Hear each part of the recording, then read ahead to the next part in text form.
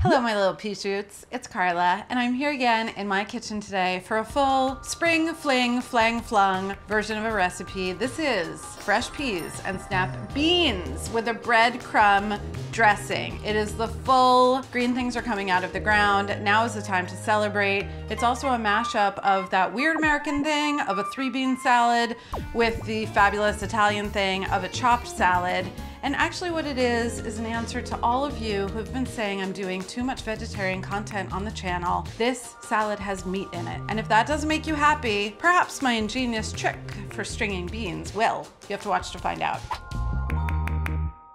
I have in front of me 3 different kinds of fresh peas and beans, right? These are all in the snap bean category. These are English peas. I've got some haricot vert, green beans, AKA wax beans, and sugar snap peas. Absolutely go ahead, use snow peas instead. You can use Romano beans that have a nice snap to them. You can use the purple beans over here. This is my handy dandy trick for shelling peas that might have a string. With a regular vegetable peeler and starting at the pointed end, I'm just kind of hooking the blade underneath, and then as though I was trying to get a kind of thick slice, pushing down, and then that's just gonna unzip.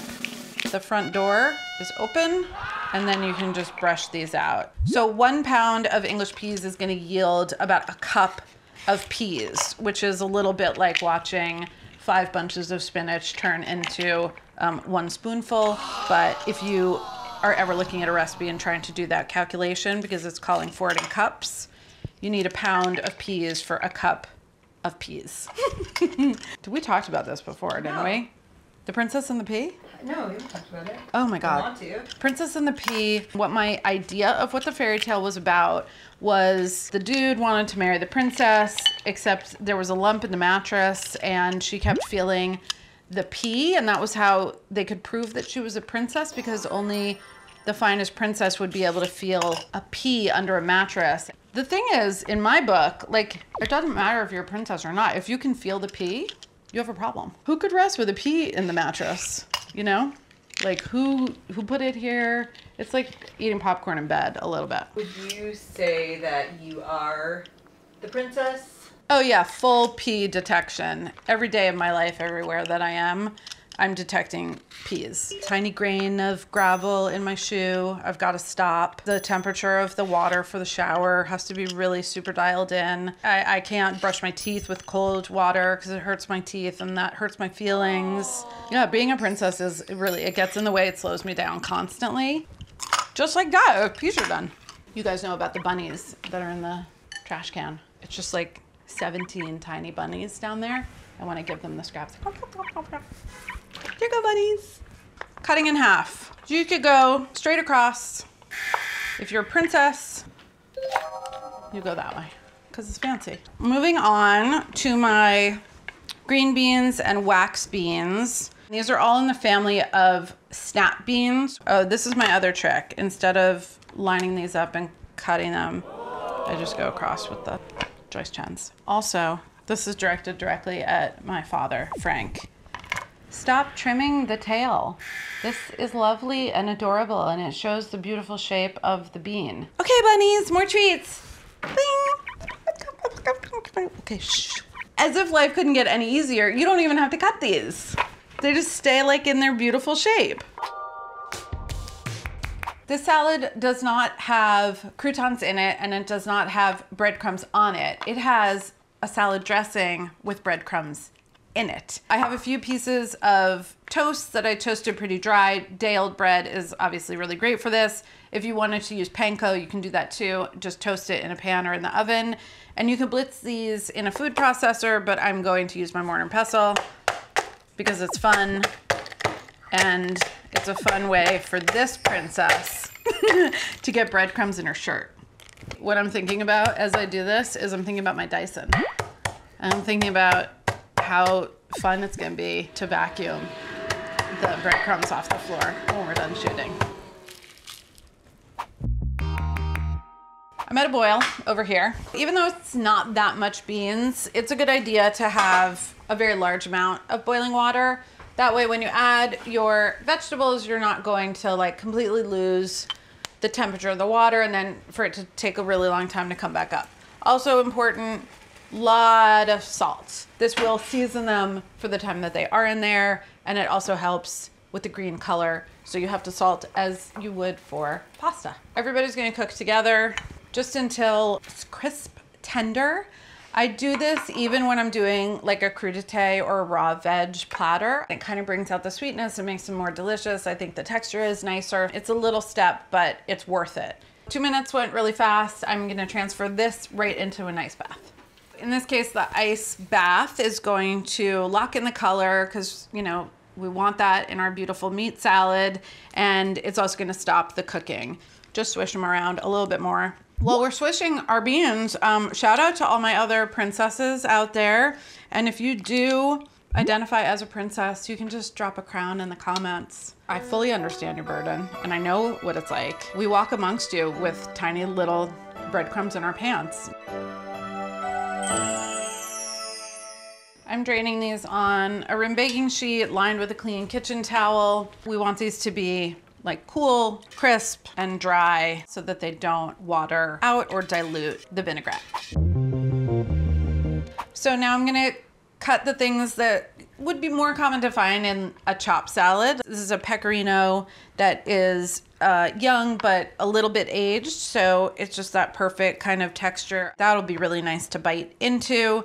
You could use something like ricotta salata if you wanted to. You could also use something like provolone if that is your jam.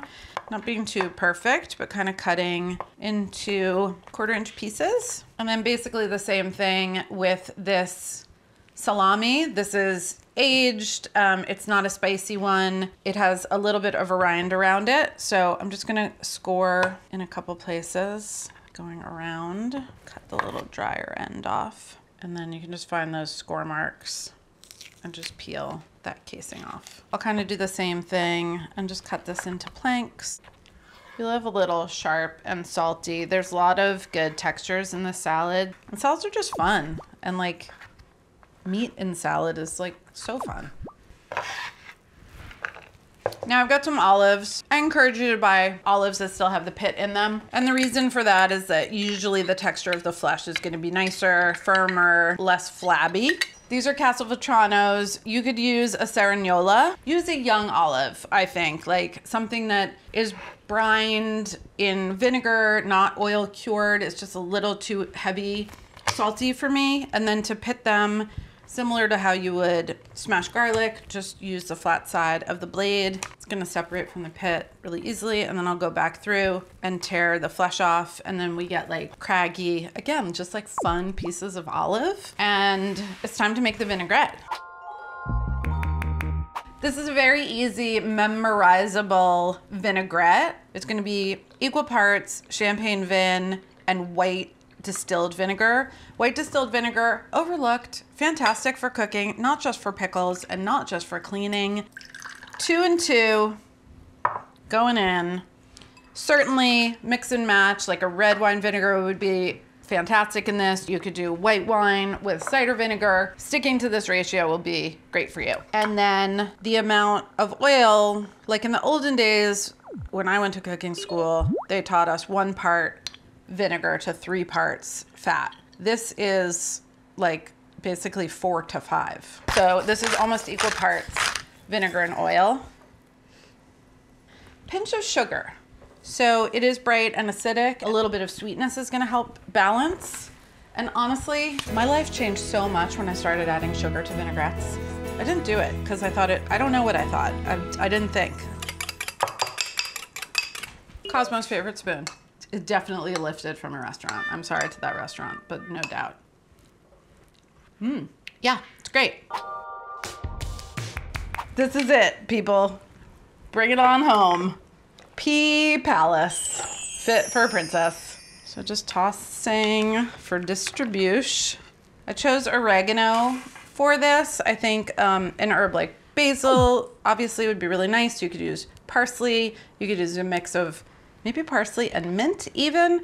Oregano just feels like more calling back to that kind of classic Italian chopped salad or an Italian vinaigrette that would have maybe even dried oregano in it. The bunnies get the stems. It does look like a lot of dressing, but the breadcrumbs will absorb a bunch of it. So it's not gonna be swimming in dressing. It's gonna be coated in dressing infused breadcrumbs. So the breadcrumbs are gonna go in 2 additions. I'm holding back about half for putting over the top. This is one of those tricks you've seen me do before. 1 ingredient, 2 texture payoffs, 1 ingredient, 2 ways. So yeah, even as I'm tossing here, I'm seeing that there's just not too much extra vinaigrette. If you have flaky salt, bust it out. If you don't, kosher's fine. And if you have it, use it. You know what I mean? We're using our nice things. We're not saving them anymore. So this is gonna sit for a few minutes just to let the breadcrumbs soften, soak, absorb, crispy gone soggy. What, 3 minutes, 2 minutes? I don't care. Final breadcrumb application. 2023, breadcrumbs on salads, not in your pants. They're in my pants. In yours. Of course, you should eat salad with a fork. Of course, you should eat salad with your fingers. I think switching back and forth, whatever you have to do, because we have a lot of different things and we should have fun while we're eating them, right? This is spring fever on a plate. This could be a whole light meal. This could be something on the side with beautiful roasted meat. This would go great with grilled foods. This would be a great appetizer. It's also a very great thing to bring to a potluck or a picnic because you would dress everything, wait on the breadcrumbs, add them, shaky, shaky, go to the thing, blow minds. I'm so distracted by all of the textures and flavors in this salad that it has basically made me forget that I have breadcrumbs in both my bra and my pants. And that is a blessing right there. That's like incredible.